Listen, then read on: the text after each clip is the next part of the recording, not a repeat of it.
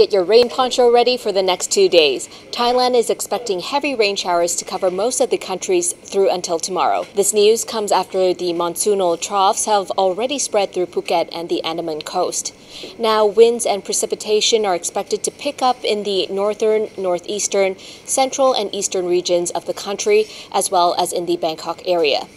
Thailand's meteorological department says the wet weather is due to a high-pressure cold front from China being compounded by the southwestern monsoon covering the Andaman Sea and the Gulf of Thailand.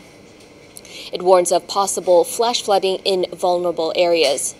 In Phuket and the Andaman coast, the impact of storms can already be felt. Last week, a storm of fierce rain and wind caused several large trees to fall down and plundered 3 houses in Patong on Phuket's west coast. A cyclone in the Bay of Bengal last week also brought additional moisture to southern Thailand.